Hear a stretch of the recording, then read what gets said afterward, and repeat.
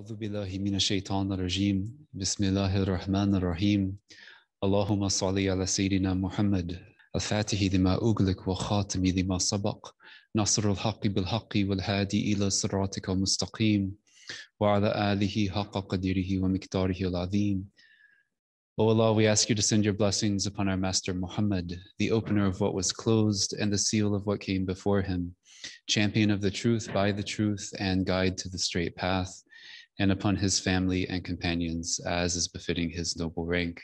Ameen. Allahumma ya Kareem, akramna bi nur al-fahm, wa akhrajna min dhulumat al-wahm, wa la hawla wa la quwwata illa billah. O Allah, the noble, the generous, we ask you to ennoble us with the light of understanding and to remove us from the shadows of illusion. And there is no power nor might except through God.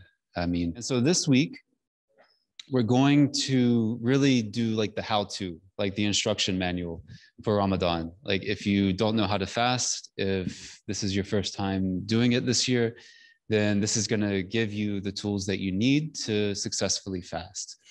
And then next week, we're going to talk about Ramadan again, inshallah, but we're going to do it more from the perspective of looking at the meaning of the month. Like, why do we fast? And we can't talk about it without getting a little bit into it tonight, but we'll really be like diving deep into like, what is this all about? What's the purpose of it? What does it do for us? How does it strengthen our relationship to God? All of that, inshallah.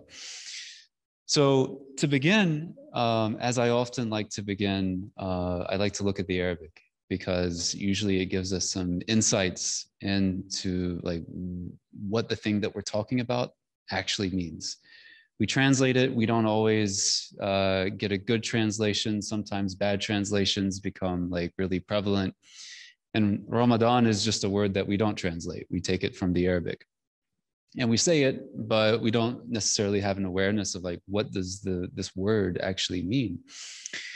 And so it comes from a root in Arabic, Ramadan, Ra, Mim, Dal, or Dad, excuse me. And it refers to like an intensely hot situation, setting, scenario, something that is intensely hot. And the way that this root is applied when it's not talking about the month and the calendar year is it is also used sometimes to describe like rocky desert landscapes where like the rocks are just like baking in the sun all day. And if you've ever been to a place like that, you know that like it's a completely intolerable like place to be. It's not where you want to be without some kind of shelter, a lot of water, some way to nourish yourself. I was in Wadi Rum a few years back, and for some reason, well, I know why. I just happened to be in Jordan, and then my wife came to join me after an Arabic program that I was doing there. But like it was in the middle of the summer, and we decided to go to the desert, basically.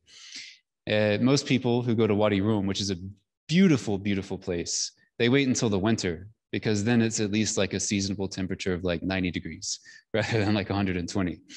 But this is like, it just feels like you're melting.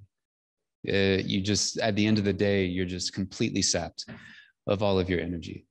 And so Ramadan is that month that it brings an intense heat into our life, in the sense that we are burning away a lot of our sins from the previous year.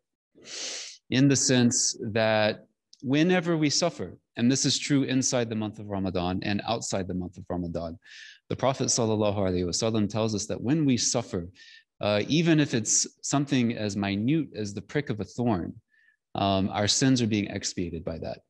Like God does not allow us to suffer except that he's forgiving us for things that we have done in the past. So how much more so when we're purposefully depriving ourselves of food and drink for God's sake? How much is he forgiving us then? Right? So this is a heat that is really sort of like just melt, like you think of it like an ice cube in that desert environment. It's melting away our sins like that. And this heat, I mean, really, like it's quite literal. If you've ever fasted before, you've probably felt it. right? You get this burning sensation inside your body. And that actually has a lot to do with the way that your metabolism works. Your metabolism increases when you fast.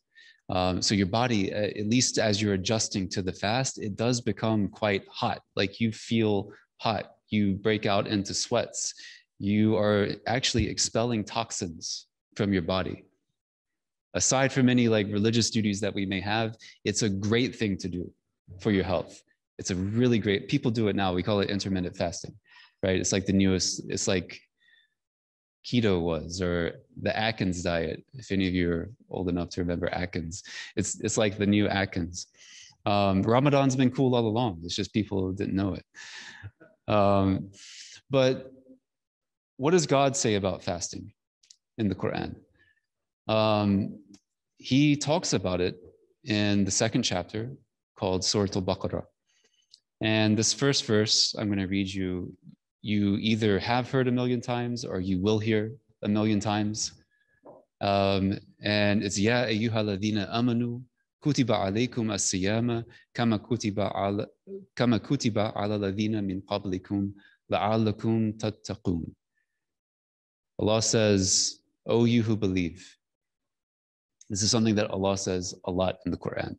He talks to a lot of different groups of people. He'll say, "O mankind," "O humanity," or he's talking to everyone. Sometimes he'll talk just to the believers. Sometimes he'll address the Christians. Sometimes he'll address the Jews. Sometimes he'll address the polytheists. So you know that whenever you hear Ya ayyuha alladhina amanu, that he's talking specifically to you. He's talking to you as a believer. And he's letting you know something that as a believer, you need to know, something that really you could consider to be essential to your belief. He says, fasting has been prescribed for you as it was prescribed for those who came before you. Now, this right here has something interesting to tell us about Islam as a whole, right? It tells us something about the way that we actually understand our religion to exist, to operate. And that is that what Islam is doing, what this final revelation that God is sending to mankind is actually doing, is it's reviving something very old and very ancient, something that has been with humanity for as long as humanity has existed, something that may look different given the time, given the place, something that throughout the course of history may have changed to some extent, but which is this message of very simple monotheism that we've been talking about in previous classes. And that along with this message of very simple monotheism has come this prescription to fast. And this is actually something you can observe in the world. Like, find me a religion that doesn't prescribe fasting in one sense or another. I don't think you could do that. I certainly haven't found a religion that doesn't have some form of fasting. Even very sort of like modernized Christian groups, right? They'll fast Lent, which we're actually in Lent right now. I know that because Wendy serves fish sandwiches during Lent, and I love it. That's how I celebrate Lent every year. Thank you, Christians. I just sidetracked myself there. What was I saying? They will give up one thing as their fast, right? But what are they commemorating? They're commemorating when Jesus, upon him be peace, went out into the desert for 40 days and 40 nights and fasted and prayed, right? The Jews fast Yom Kippur, the day that God forgave them, right? They do a 25-hour fast. Why not 24? Because they want to make sure that they definitely get like the whole day. So they do 25. So the Buddha fasted before he became the Buddha. He fasted a lot. Find me a religion that doesn't have fasting. This is something that God has prescribed for every people who has ever walked the face of the earth. And so what is he doing in prescribing fasting for us? He's reviving that. He's saying this ancient tradition that humanity has engaged in, that has brought them closer to me, since there have been people walking the face of the earth, you're going to do that too. It is prescribed for you. Engage in it. Do it. لَعَلَّكُمْ تَتَّقُونَ, that you might attain taqwa. Taqwa is this great word in Arabic. We translate it a number of ways. My favorite is God consciousness. But taqwa really means having a keen sense of awareness of something. Like if a wolf walked through the door, God forbid, we would all have taqwa of that wolf, right? Because we would be wondering, what's it going to do? Is it here to eat us? Is it here? What is it going to do? Is it rabid, right? We would be moving to the sides of the room. We would have our attention fixed solely on that wolf. That is taqwa of the wolf. We're called to taqwa of Allah, to be conscious of our Lord in that intense way at all times, right? And what God is saying is that Ramadan is something that I give to you. It's a gift, and fasting is prescribed for you so that you can actually attain that state of consciousness of me, right? Ramadan is a tool and a gift and a really profound practice that, inshallah, if this is your first time or if it's one of your first times fasting, really just wait and see what it does to you, because it is amazing.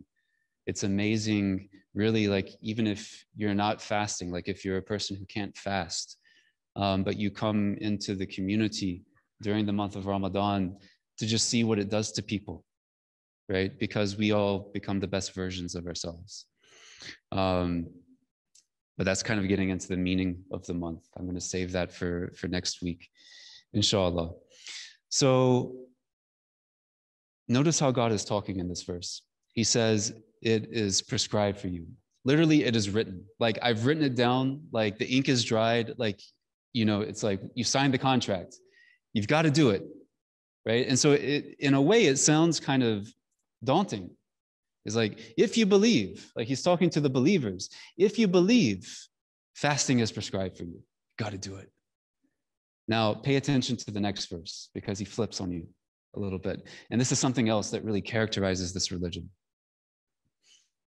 He says, fast a prescribed number of days, but whoever of you is ill or on a journey, then let them fast an equal number of days after Ramadan.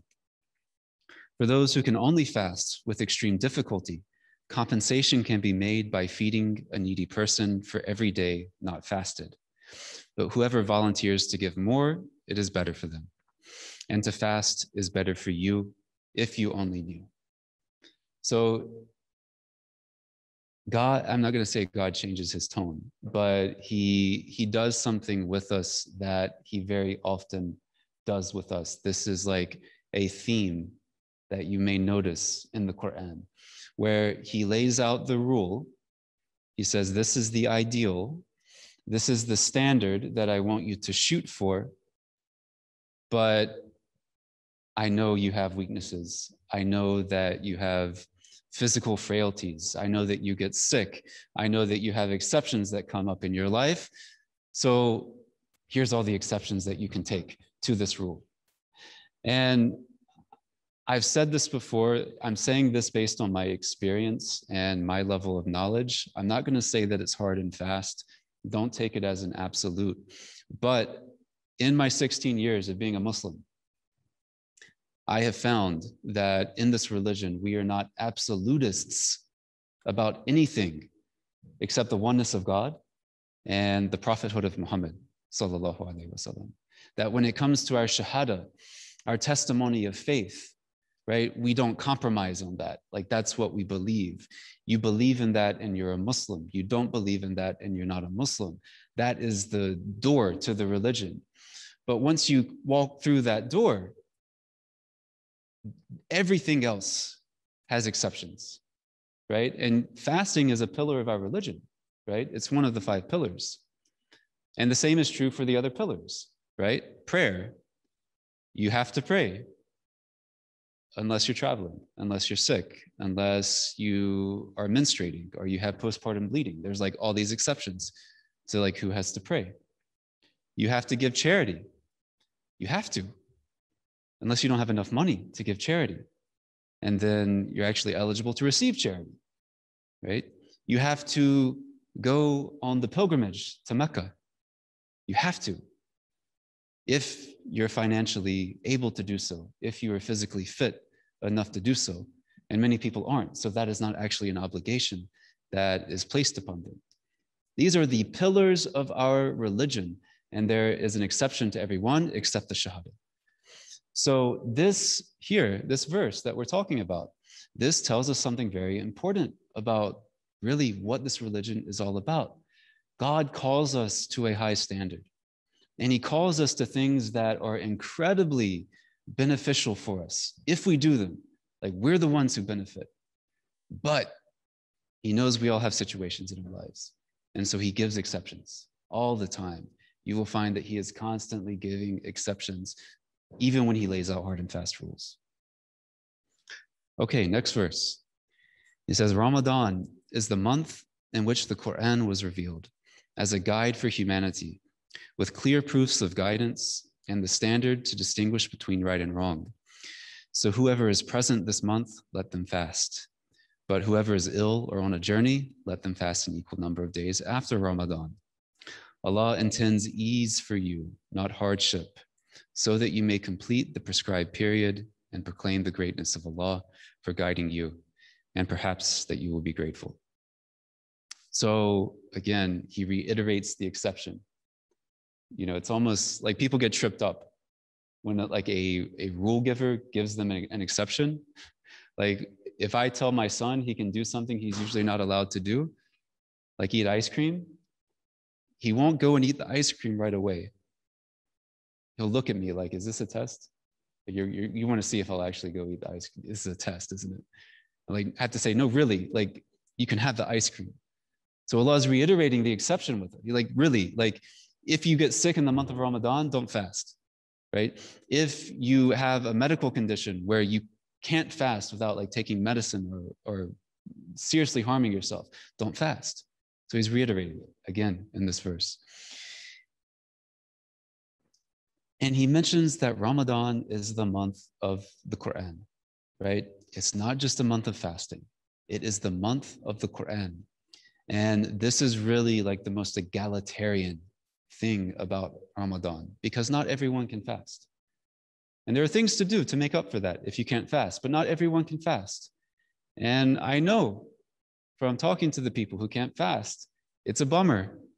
They actually don't like it. They wish that they could fast. They feel a little bit left out.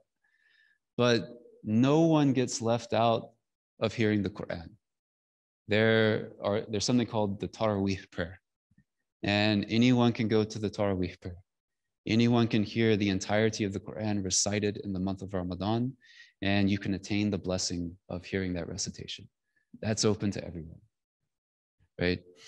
And really what this verse is doing is it's establishing that the point of all this, like whether you can fast or you can't fast, the point of all this is mercy. The point is mercy. The point is drawing nearer to God. So if you are taking advantage of this opportunity to draw near to God, then praise be to God.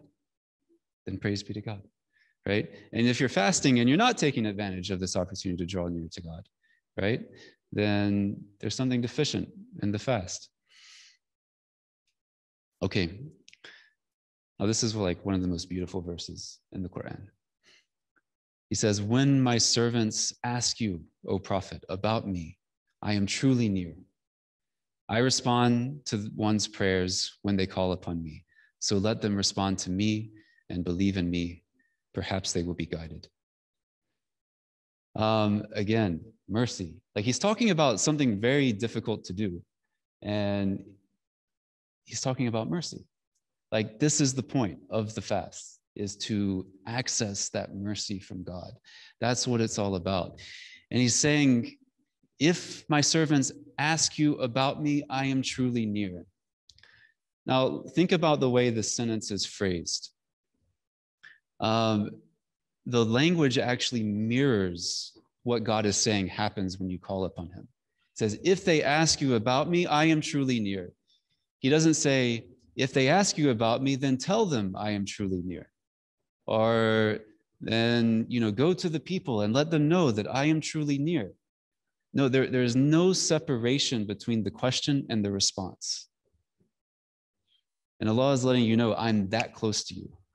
I am that close to you. He tells us elsewhere, I mentioned this before, that I am closer to every one of us. I'm closer to you than your jugular vein. There is no separation between you and your Lord. So why is he mentioning this about the month of Ramadan? This is a reality that we get to access when we fast. And I know I'm like dropping teaser after teaser. What do you mean by that, Will? I'm going to tell you next week. Okay, so stay tuned. Come back. All right, and I love this verse. It makes me laugh. So bear with me. It's a long one, and it's not going to make sense at first, but I'll explain what's going on here after we get to the end of it. It has been made permissible for you to be intimate with your spouses during the nights preceding the fast.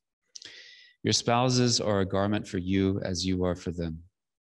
Allah knows that you were deceiving yourselves, so he has accepted your repentance and pardoned you. So now you may be intimate with them and seek what Allah has prescribed for you. You may eat and drink until you see the light of dawn breaking the darkness of the night. Then complete the fast until nightfall.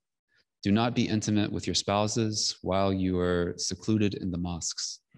These are the limits set by God, so do not exceed them. This is how God makes his revelations clear to people so that they may become mindful of him. Okay, so Allah knows that you were deceiving yourselves and he has accepted your repentance. What's going on here? What is he talking about? Well, when the prescription to fast Ramadan first came down, part of that prescription was that there was to be no sexual relations between married couples for the whole month, right? Like right now,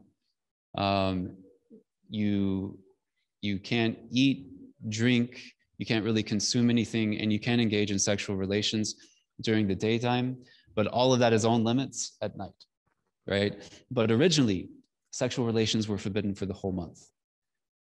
And so what was happening? People were like, sneaking out, doing a little sneak on the side, they they couldn't do it. They couldn't make it the whole month. I mean, it's a long time. So Allah is saying, okay, this is the time of revelation, all right? So this type of thing doesn't happen anymore. If we can't uphold God's commandments now, there's not going to be a new rule that comes down. It's like, oh, I see eating is hard for you too. So you can have a snack at Dhuhr. That's not going to happen, right? But, at that time, God could actually respond to situations. And he would send revelation to the Prophet sallallahu alaihi wasallam to do this, right? So he's saying look, I can tell this clearly is not going to work for you. And, the point is not to make this hard on you. He already said in the other verse, I won't ease for you. I don't want hardship. So just forget about the whole no sexual relations for the whole month thing. Just do it at night. Just don't do it in the daytime while you're abstaining from food and drink, right? So again, this theme of mercy comes up again and again and again, exception after exception after exception, until you get to an actual changing of the rules. The point here is to draw nearer to him. And I think I've reiterated that enough, but I want you all to have it firmly in mind as we begin to talk about how do you actually fast? Okay, so let's do a day in the life of a fasting person in Ramadan. So the fast begins when you start getting text messages that say Ramadan Mubarak. That's how you know that Ramadan has started. Your phone starts blowing up. Some announcement will go out, and really, our advice is follow your local mosque wherever you pray. Really, wherever you will pray the Eid prayer. inshallah. Follow them. There's differences of opinion on how to do it. I may not get too much into that tonight, but just follow your local mosque. And what that means when you get the announcement, which will come at some point after sunset, the day before the first fast. When you get that announcement, that means the month has started, because our days actually start at sunset. Now, why is this important to know, especially during Ramadan?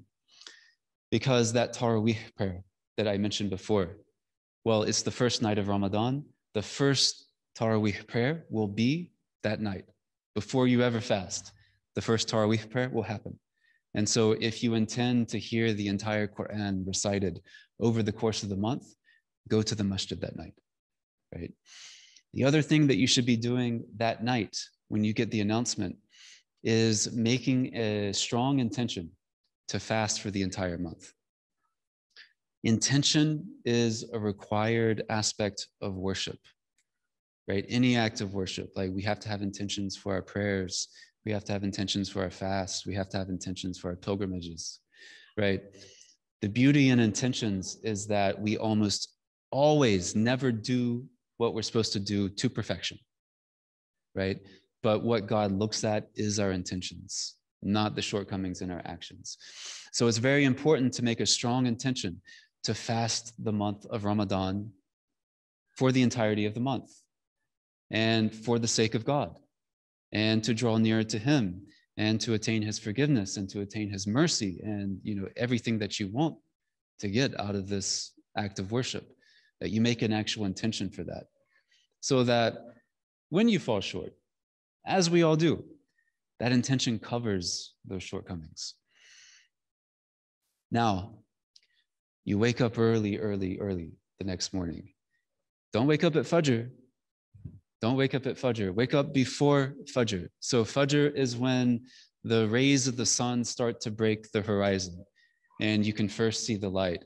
Fajr is like a super obvious thing when you live in the desert, because it's just, horizon for as far as you can see. It's harder to tell when Fajr comes in if you live in the city, at least by looking at the sky. Most of us have apps nowadays that tell us when it is. But you don't want to wake up at Fajr, because Fajr is the beginning of the fast.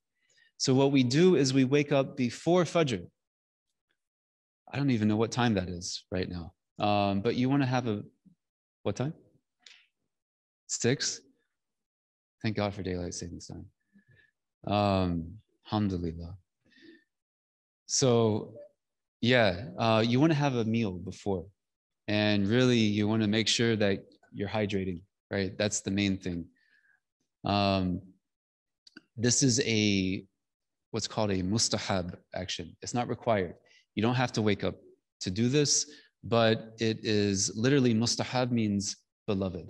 Like God loves it when we do this, and it's recommended from a religious standpoint, is definitely recommended from like a practical physiological standpoint. You want to have some food in your belly going into the fast, and you want to be hydrated.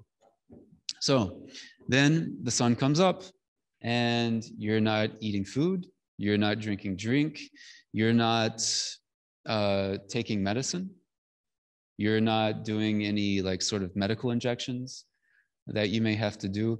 You're really not putting anything into your body until the sun goes down, right? Which again is like why some people don't fast. They have medications they need to take during the day, and so they don't fast, and that's okay, right? But if you're able to do this, this is how you do it. And you don't engage in sexual relations.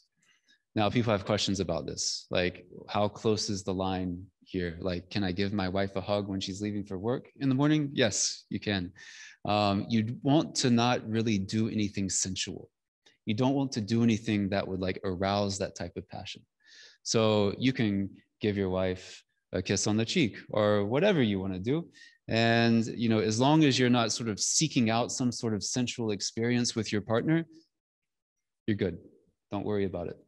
But just that's really the line there that you don't want to cross. And you do this until the sun goes down. And when the sun goes down, hopefully on Tuesdays and Saturdays, you're here. breaking the fast with us. But wherever you are, you usually break your fast. Everyone's going to be handing out dates. Like if you're at a mosque, if you're at a friend's home, there's dried dates. And this was the sunnah, this is the practice of the Messenger of God, peace be upon him, to break his fast with 3 dates. He would use fresh dates, but those are harder to come by where we are. So we use dried dates. They store longer, so you can get them across the ocean or from California. Many of them come from California now. So you drink a little water, you break your fast with 3 dates, and then you pray. You pray Maghrib. And if you're in a place like Tatlif or you're in a masjid that's serving dinner, then dinner will be served after the prayer. And it's like a really good time. Everyone's really happy because they're eating for the first time throughout the day, and it just feels really good. It's a great experience. If you've never done it, make sure you do like one of your first fasts in a big community, because it's really, it's joyful. It's just really joyful. Okay, and then, you know, you're free to eat and drink whatever you want until the sun comes back up. You're good to go. Then the Tarawih prayer happens at night. It happens after the Isha prayer, right? The 5th prayer that we do throughout the year, 5th prayer of the day. We pray that. If you're in a mosque, they're going to start the Tarawih prayer right afterwards. And please remember that that happens. The first time that I went for Isha during Ramadan, everyone stood back up to pray, and I was like, oh, there's like another prayer. And then I was standing there for like 15 minutes, like looking around, like, why is he doing this to us? Like, so the Imam will like recite Quran for like a while, and then you'll like go down and you'll bow, you'll prostrate, you'll come back up, and then you'll do it all again because there's 2 rakats. And it takes like 20 minutes to like get through like 1 unit of prayer. And then you do salam. And then I booked it after that. I didn't know what was going on. It's like, I'm out of here. This is really hard. My feet hurt. And I had no idea. No one told me what Tarawih was. So if you don't know, now you know. All right. And I know I'm going a little longer than we usually intend to go, but like, I want to make sure everyone has like a clear picture of how to fast this month. So let's talk about exemptions. Fasting is mandatory for every Muslim who is of age. In Arabic, it's called mukallaf, really someone who is morally accountable. We track that by whether or not you have hit puberty. You hit puberty and you're considered an adult according to our religion, right? So everything that a Muslim adult is accountable for is you're accountable for at that age. Every morally accountable Muslim who is free from menstrual or postpartum bleeding. So, you know, mothers who have recently given birth, women who are on their cycle are exempt from fasting. They don't have to do it. And for each category of person who does not have to fast, there is an expiation.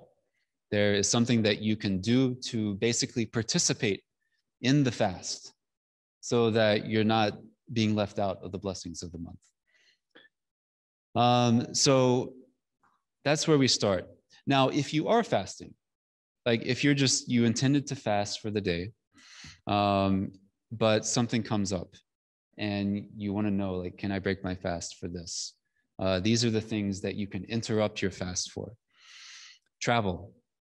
Like if for some reason you have to catch a flight, you got to drive across state unexpectedly or even expectedly, travel exempts you from fasting. So you don't have to do it.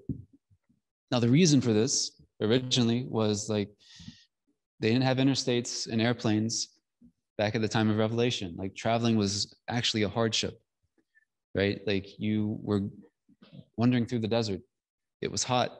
There were bandits out there. There were sandstorms. Your camel could die. You know, all kinds of things could happen, right? It was a hard thing to do.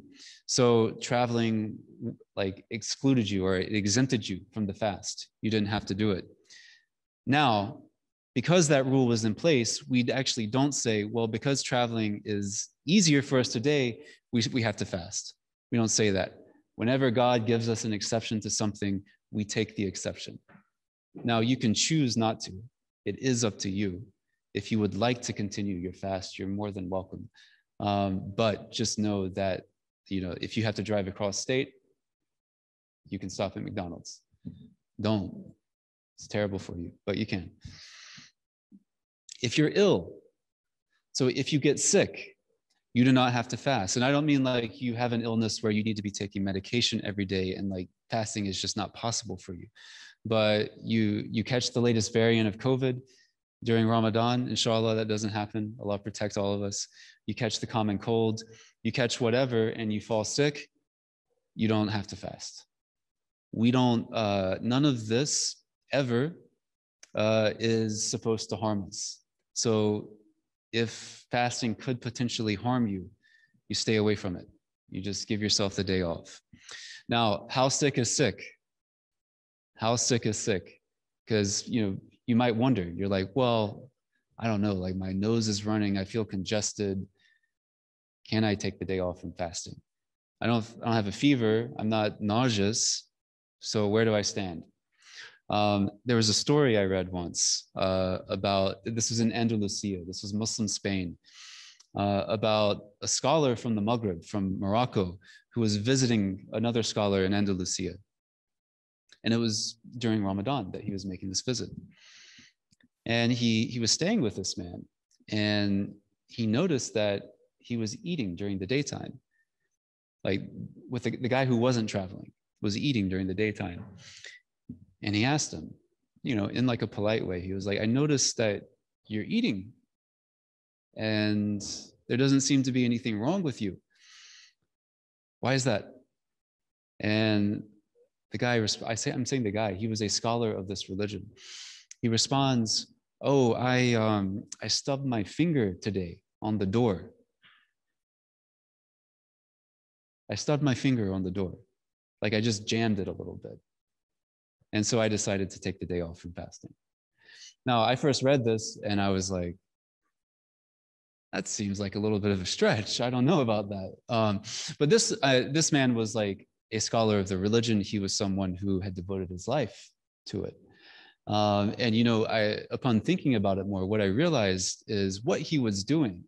And this is something that you will actually see recommended. Whenever Allah opens the door for mercy, you ought to walk through it. Like take advantage of the mercy that God is offering you. Don't say, no, I'm good, right? You can. You're not required to stop your fast because you stub your finger. But because he had that opportunity, it was like, this is an extra mercy on top of this month of mercy that I'm already enjoying. I'm going to take it. It's like, I've already given you $1 million, but would you like 100,000? Would you say no to that? I wouldn't. That's kind of like the situation here. So if you are sick at all, like you stub your finger, your wife looks at you the wrong way. No, I'm kidding. But it can be the slightest thing. If you feel like you need to take that day off, take it off.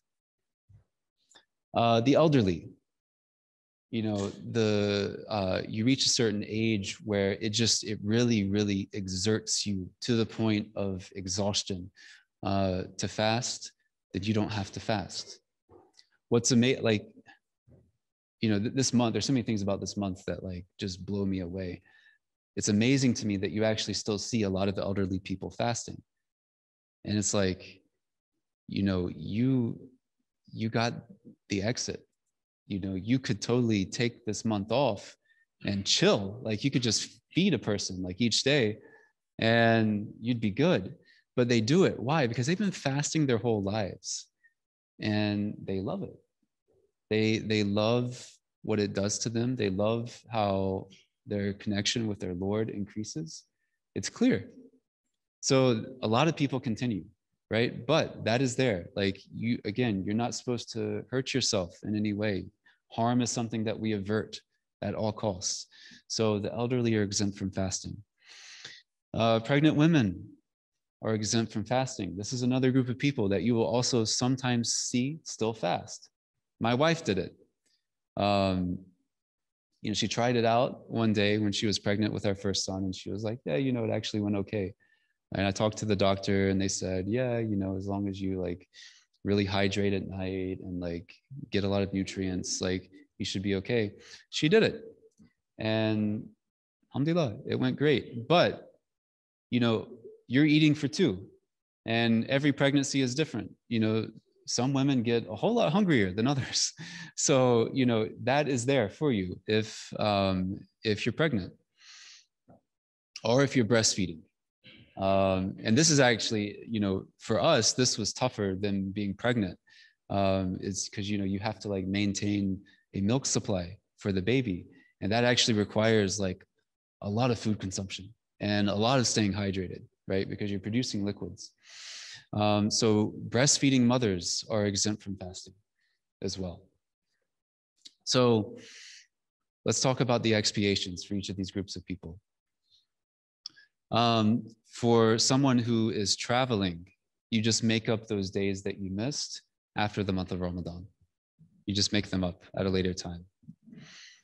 If you are ill, meaning like if you have a sickness that you don't usually have, if you're not having to take some sort of like medication, or like fasting would seriously harm you because of an ongoing ailment, right? It's just a passing illness. Then the expiation is to do the makeup fasts. You just make it up after the month of Ramadan. If you are someone who cannot fast at all because of a medical condition, your expiation is to feed a person for every day that you don't fast. So you feed 29, 30 people, you've fulfilled your expiation for the month. How much should you feed them? Really, you should feed them a meal that you would like to receive. Like Allah said that in the verses of the Quran that we mentioned. He said, provide the expiation, but if you provide more, it is better for you, right? Provide people with a meal that you would like to eat.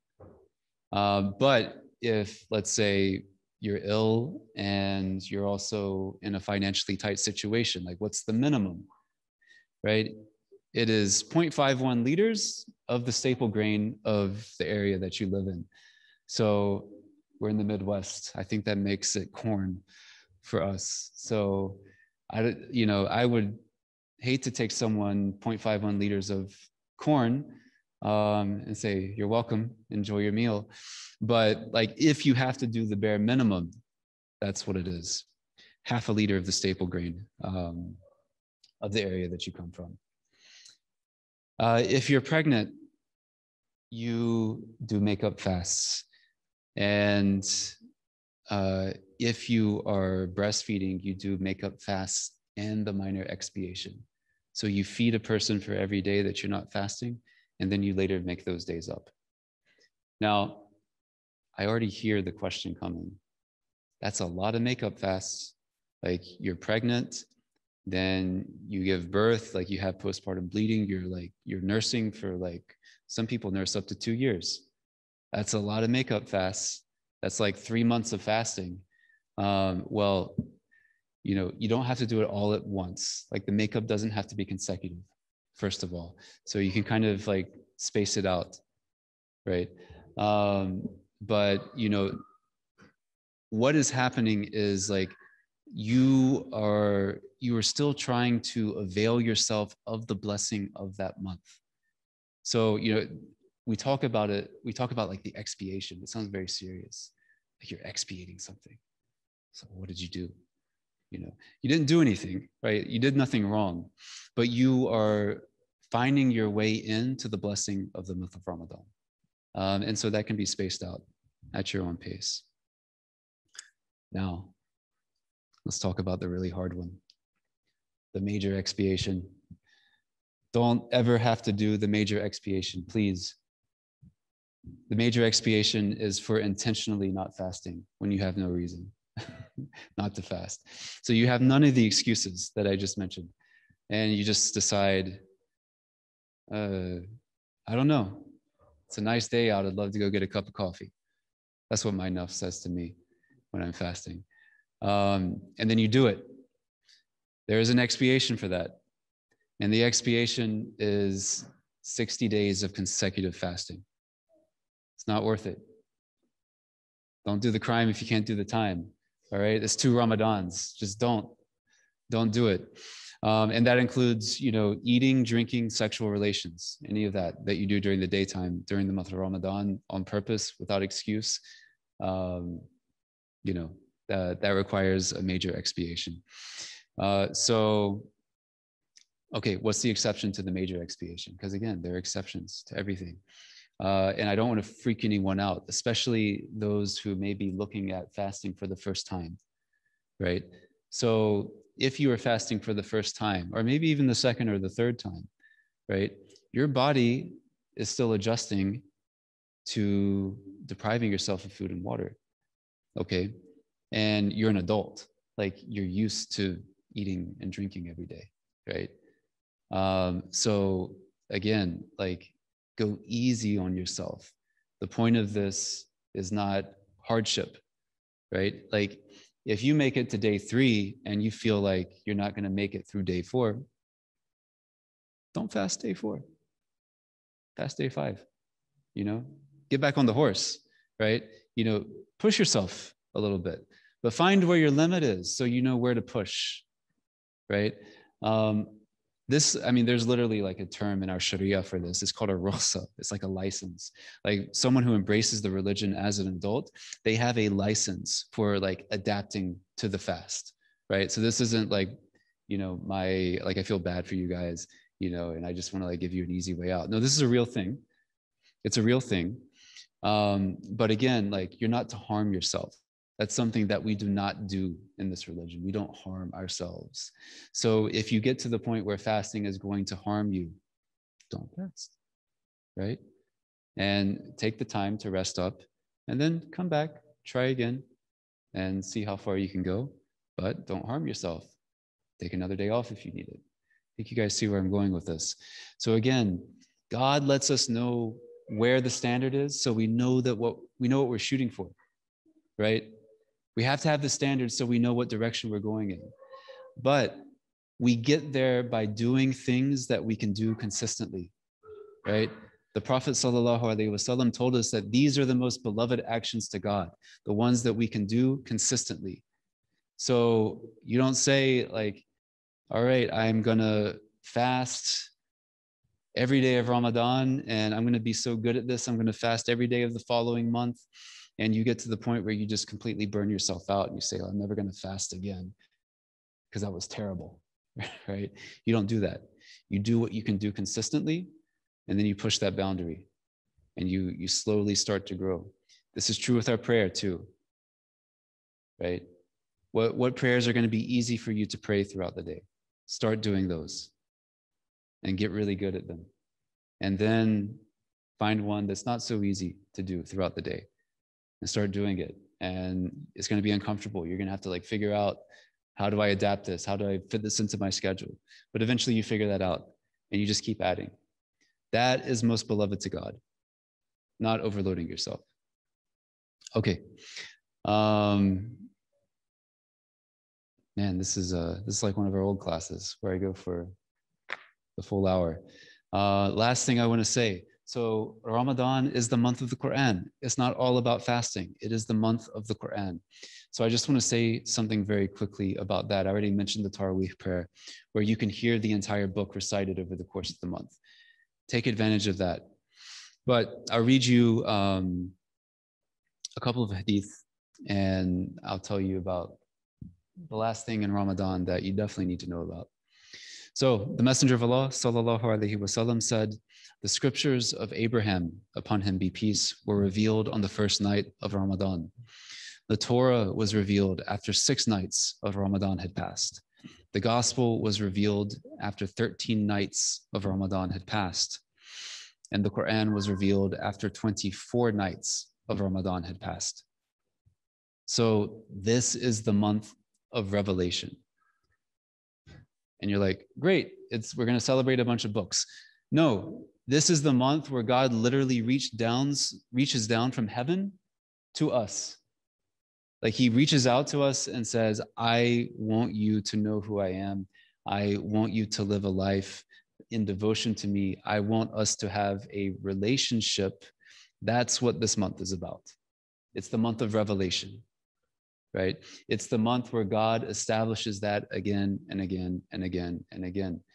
And, what did we say about the very first revelation in the very first class, right? God says, Iqra, bismi rabbik alladhi khalaq, khalaq al-insana min alaq. Recite in the name of your Lord who created humanity from an alaq, which is the fetus, the embryo, I should say. It's the embryo. God is invoking in the very first thing that he has to say to the Prophet sallallahu alaihi wasallam, and the very first thing that he has to say in the final revelation to all of humanity, he's invoking this image of a mother's relationship to her child, right? And that's framing the entire revelation. He's saying, I want this with each and every one of you, right? And this is the month in which that revelation came down. So that really is what the month is about. So connect with that in your fast, in your worship. That's really what this is all about. Now, what's the best time in Ramadan to make that connection? There is a night, and we call it Laylatul Qadr. Laylatul Qadr, the night of destiny, or the night of power, or the night of decree. We don't actually know when this is, but we search for it. Usually, I think the strongest opinion is that it's on one of the odd nights in the last 10 nights of the month. So like on the 21st, the 23rd, the 25th, 27th, 29th, people will make sure that they are in the masjid, praying extra prayers, looking for this night. What does Allah say about this night? That it is better than 1,000 months. That worshiping in this night is better than worship for 1,000 months. I don't know if we have any math whizzes in the room, but if you do the math on that, that equates to about 81 or 82 years, which is like a lifetime, right? Worship on this night is better than the worship of an entire lifetime on other nights, right? So we seek it out because God is looking for us on that night. And so we go looking for God, right? We seek out that relationship. Finally, the Prophet sallallahu alaihi wasallam would review the Quran every year in Ramadan, and he reviewed it twice in the year that he passed. The Prophet would seek spiritual retreat in the mosque for 10 days every year, and he secluded himself for 20 days in the year that he passed. So this is pointing to the last practice, the last piece of worship that I'll point out for this discussion, and this is known as itikaf. Itikaf. This is secluding yourself in the masjid or in your home. It can be done in both places. But, people will actually take off of work and they will devote themselves solely to worship in these last 10 days. And this is something that you can do.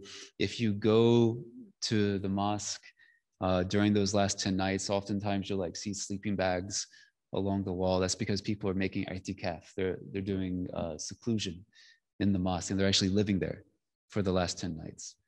So that is something that we do too. I think most of us are pretty young. We have strenuous work schedules, but inshallah, retirement is out there, and we'll get to make itikaf one day. Inshallah. Alhamdulillah. So that's it. أعوذ بالله من الشيطان الرجيم بسم الله الرحمن الرحيم والعصر إن الإنسان لفي خسر إلى الذين آمنوا وعملوا الصالحات وتواصوا بالحق وتواصوا بالصبر آمين